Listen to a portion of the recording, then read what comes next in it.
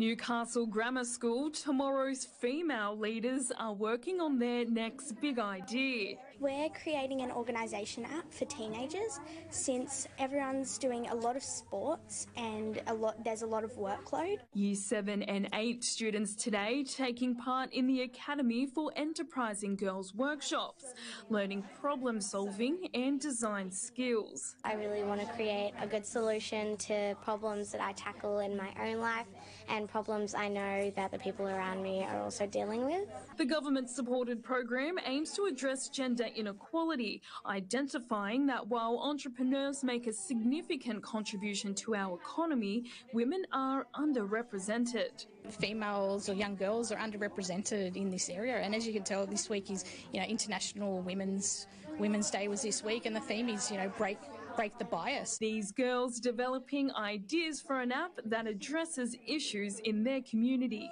The girls will present their ideas in a Shark Tank-style discussion. After receiving feedback, they can enter a national competition and share their ideas with the technology world. Invaluable skills for the women of tomorrow.